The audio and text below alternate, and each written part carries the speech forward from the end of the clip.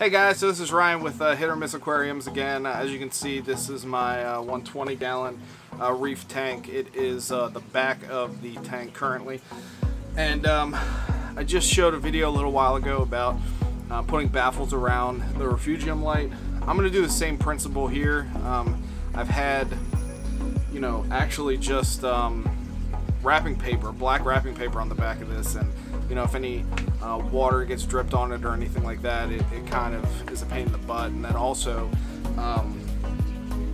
it was all one big piece. So my goal is to come up with like different sections, like middle section and then two end sections that I can maybe remove with Velcro or something like that. Let's talk about some things you're gonna need here. This is just like poster board. I don't think, it might be paper, I'm not 100% sure if it is. It's more like a plasticky type of paper. I got this from Michael's. It's or actually Hobby Lobby. This was $1.19 a sheet. Each sheet is 22 by 28 inches. So I got like 5 pieces of that.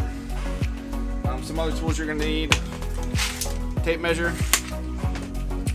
a straight edge. You don't have to have a level for this, but yeah, I just like it because it has a straight edge. I may actually end up using one that's a little bit longer. Finally, you're gonna need some scissors, and then whatever you plan on attaching it with. You could do two-sided tape if you wanted to make it more permanent. I'm probably going to use Velcro, just like I did with the other build on the light, because of the fact that I want to be able to take it off and put it back on. So you could also use something on Amazon called gaff tape, or duct tape. It's like black, but gaff tape is nice because it's not quite as sticky as duct tape for the seams. So the one thing you want to take into consideration is when you're measuring, let's just look at this angle here. When you're measuring, you don't want to have the piece cut at, where it says 21.5 inches, because that would be like right by this post right here. You could just do 28 inches so you didn't have to cut it at all. And then that would put it like right around there. You also want to cut it to length. So the length from the edge of the top here to the bottom is 19 inches. If it's a little short, it's really okay, just because of the fact that you're gonna have sand bed. You want to make it shorter on the sand bed where there's not going to be light sneaking through, as opposed to up top where in this case there's a light in this room. So, all right guys, so there you have it. There's the first panel up. Obviously I have to put some Velcro on it so that it sticks, but that's kind of the thought process behind it.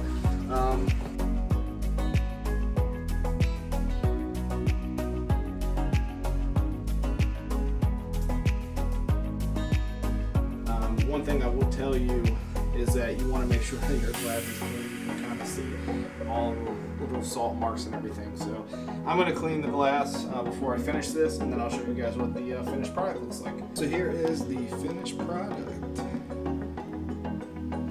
Doesn't look too bad. Can't really see the seams, which is important. Did have to deviate a little bit from the plan. I'll show you what I did here in the back. What I ended up having to do was I actually ended up using electrical tape along the top and the back and the sides of this. So it's not as removable as I had hoped, but at the same time, it's going to prevent any light from getting through. You can see there's a little bit of a gap there at the bottom. I haven't noticed any light yet. I taped up all the seams. Any place I noticed light coming through. So this is a pretty good solution, I think, because it's pretty easy to take off if you need to without having to ruin the background. That's about it. So I hope you guys enjoy, and stick around for the next one. We'll talk to you later.